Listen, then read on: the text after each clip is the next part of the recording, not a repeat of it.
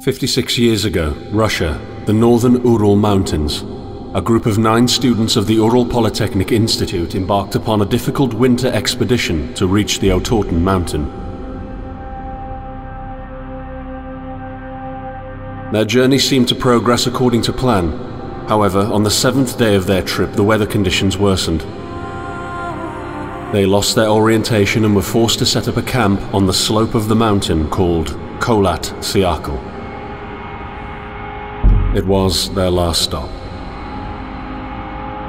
3 weeks later in Yekaterinburg, when their families received no word of their success, the first rescue expeditions were sent.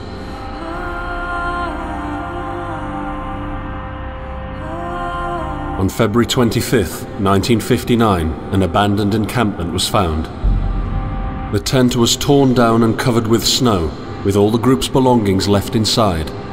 Further examination revealed it was cut from inside out. The surrounding footprints indicated the crew had fled the tent. They were barefooted. This suggests a frantic escape, characteristic of people scared out of their wits. 2 sets of prints led to a forested area down the slope.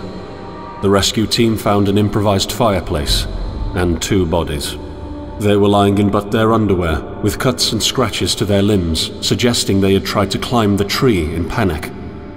What could terrify them so much? The next 3 bodies were found scattered a few hundred meters from the first discovery.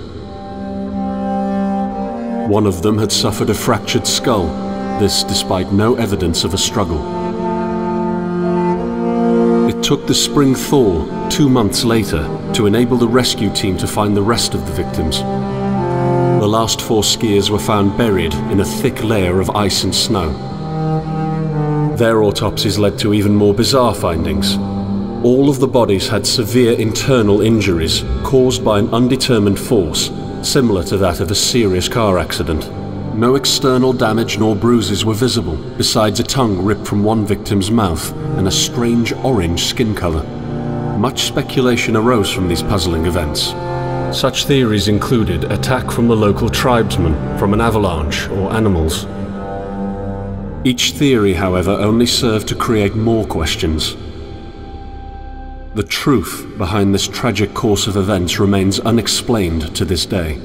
What really happened? Maybe the answer still waits to be discovered, deep under the snow.